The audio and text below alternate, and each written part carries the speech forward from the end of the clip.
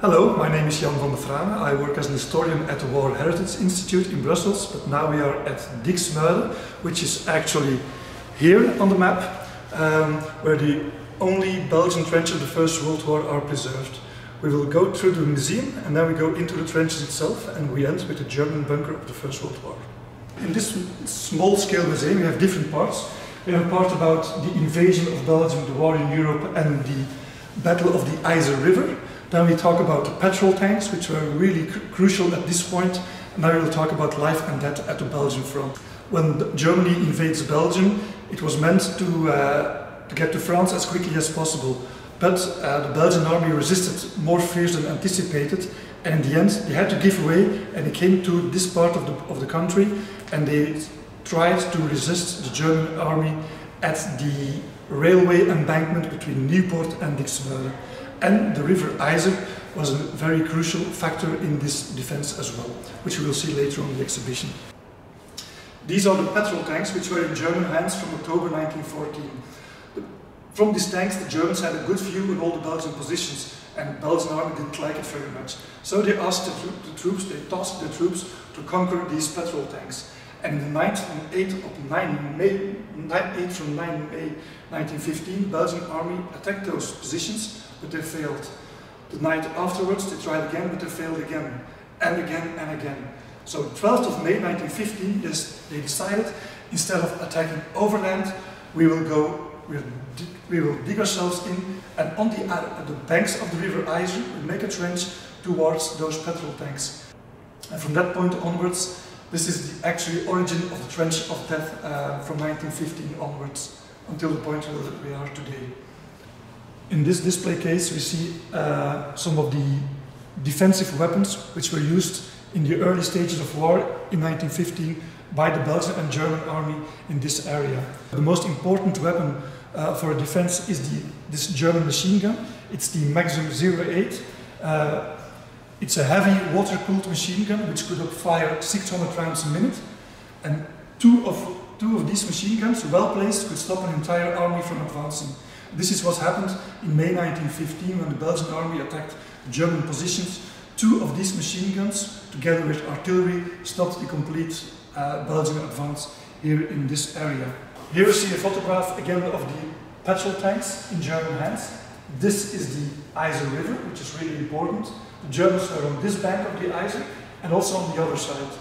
The Belgian army was here, where you see those sandbags and all the barbed wire, so the Belgian position. So they started digging a trench in the Ijzerdijk in direction of the petrol tanks. But what happened? The Germans were doing exactly the same. They were digging from the petrol tanks towards the Belgian positions. So what happens when one party is digging towards the other and the other does the same thing?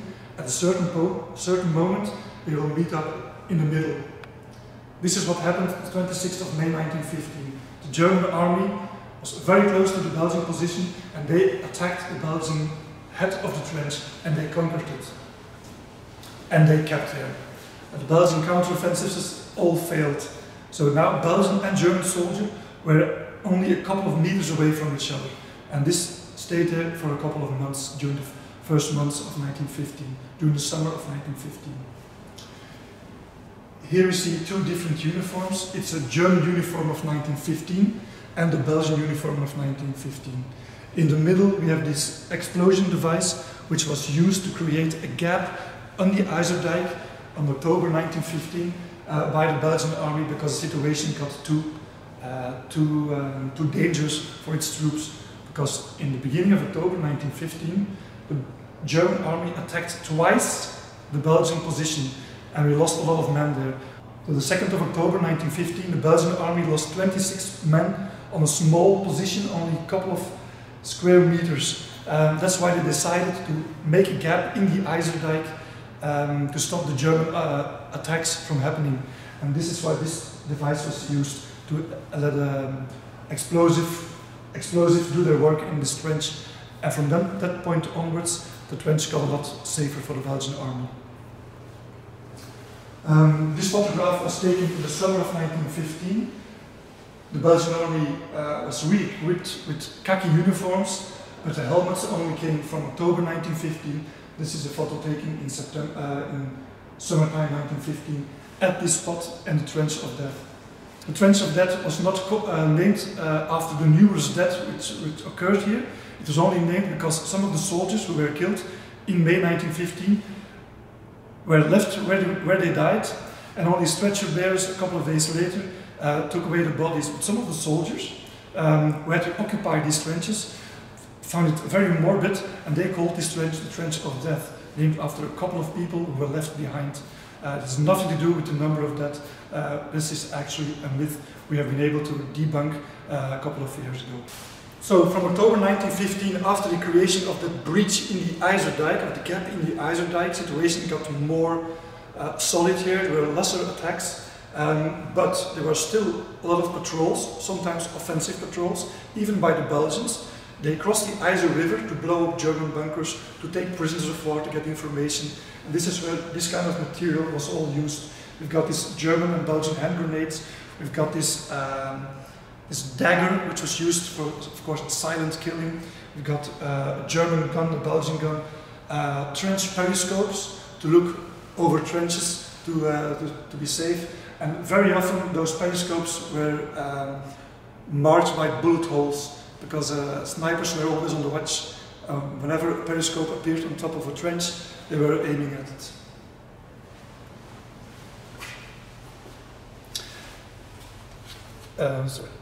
In this museum we have invested in a lot of screens where people can actually look up all the information in different languages, for example, and a lot of photographs.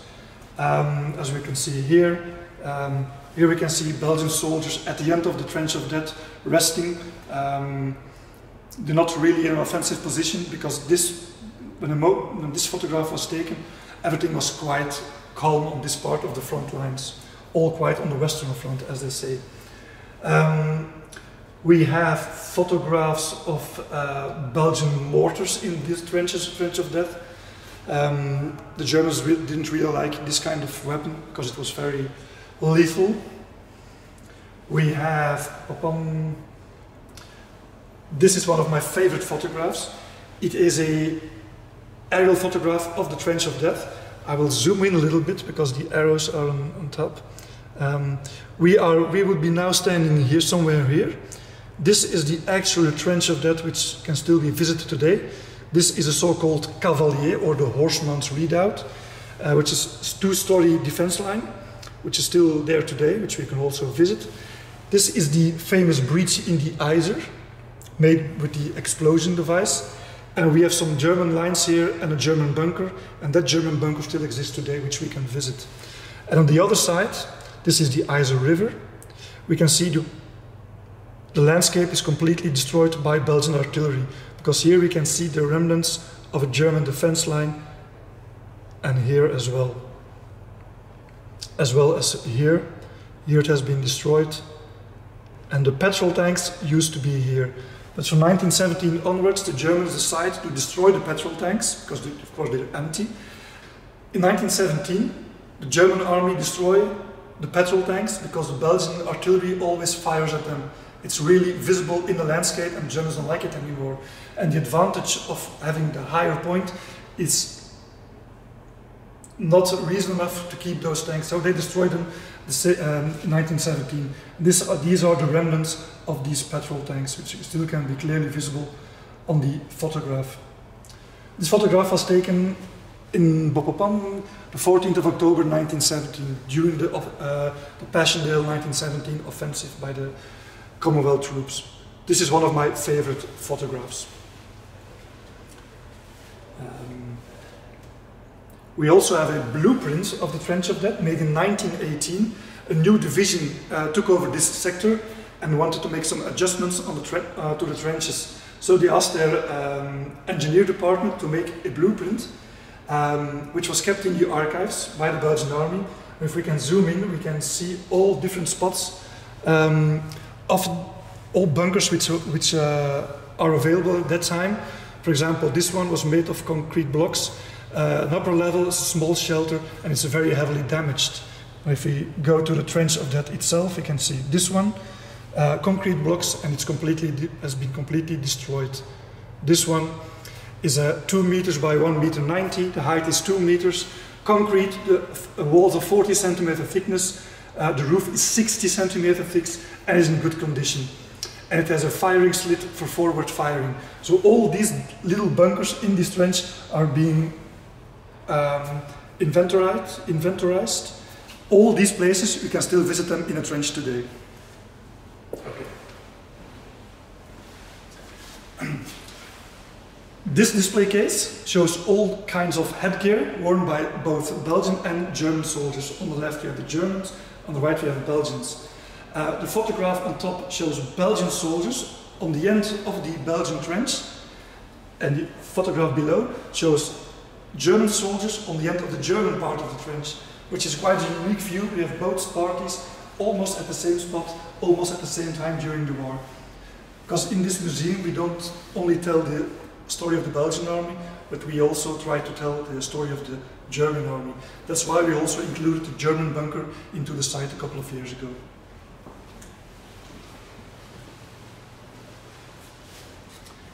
We have also some artillery pieces on display, because next to the patrols on no man's land and blowing up bunkers and trying to get some prisoners of war, on a daily basis there are a lot of artillery duels.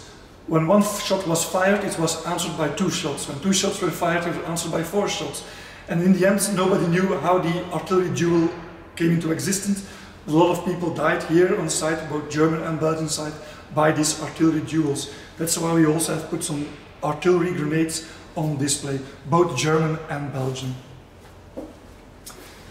These 2 typical uniforms are the typical uniforms of the Belgian and German army from 1915 onwards, of 1916 onwards. On the right hand side we have the Belgian uniform. It's a lieutenant of the engineers, because the engineers were really important here. There was a permanent presence of Belgian engineers.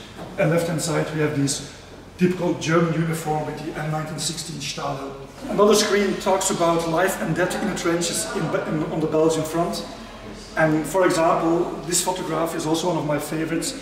This shows the effect of German shells on Belgian helmets.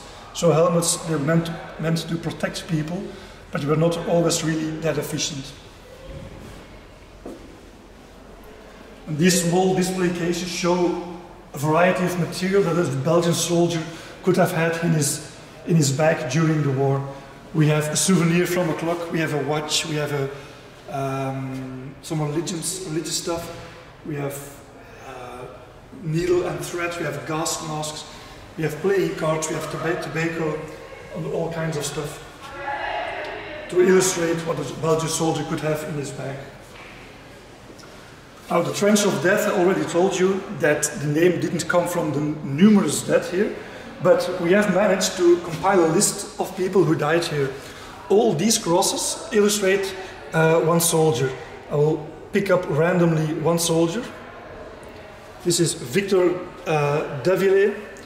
He died on the 2nd of May 1915 near milestone 16. The Trench of Death is built near milestone 16. And his body was never found after the war. We'll take another one, just as an illustration. This one was killed on the 2nd of October 1915, one of the 26 people who were killed by the German attack on the Belgian trench. He was only 19 years old the moment he died. And his last resting place is now a Belgian military cemetery close by at Eggewaardskapelle. This helmet shows also the effect in real life of a bullet, German bullet, which enters the right hand side and exited on the left hand side of the helmet. So we will now go to the second floor where we have a panoramic view on the trenches itself. We're now on the second floor of the small building here in the site. We have a large aerial photograph on the floor, so we can actually run on the trenches, both German and Belgian. So this is where the museum is. I'm standing right on top of the museum.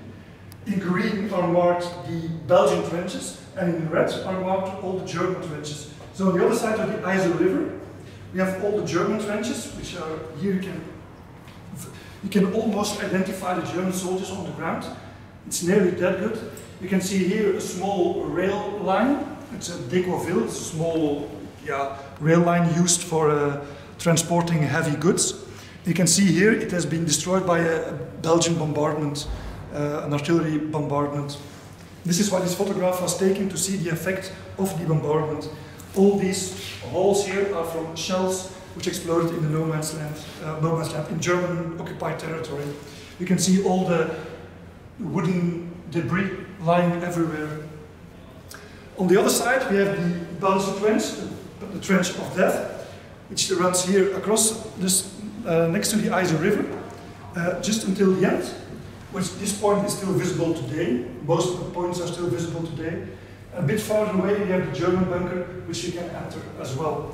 You can very clearly see it has no actual roof, because it's a machine gun bunker, and it has to be very well aired, otherwise people will suffocate. And it's still there today, this bunker. The petrol tanks, you can see them here. On the map, from the aerial photograph, are a bit farther away. They don't exist today anymore, but there's some large-scale monument has been made, which is petrol tanks in scale, still visible today there. So it's worth taking a walk there. Most fun part is you can actually compare this aerial photograph with the panoramic view we have through the window here. If you even combine it with the touchscreen here, it's the same aerial photograph with all points of interest indicated. For example, the petrol tanks, we can see all photographs which are available in our collection. For example, this one, it's a German photo of the petrol tanks, completely riddled with bullets and shrapnel from the Belgian artillery and Belgian guns. And this is a post-war postcard with the debris of the petrol tanks. Other points of interest are, for example, this one. These are graveyard crosses, which would have been about 20 meters from here. This is where also the name Trench of Death comes from, because these crosses were not identified. They were just people of the 9th Regiment of the Line, but were unknown. This is the only photograph of this one. We have the opposite side. This is a German trench, the other side of the Iser River, with an explosion of the Belgian artillery. This photograph shows the explosion of a Belgian grenade from Belgian artillery on the other side of the Iser River, on the German trenches, the Tranchée 111, or the Werkschanze in German. It was taken by a Belgian soldier with his camera on top of the parapet of the trench. We have another one here. We can easily, very clearly see the Iser River, the Belgian parapet, and here the explosion of probably a large caliber of artillery shell. Another one, and the effects of artillery on the other side of the Iser River. It's not clearly visible in the photograph, but these are the German lines. So I propose we go into the trenches itself and have the nearly real experience of war.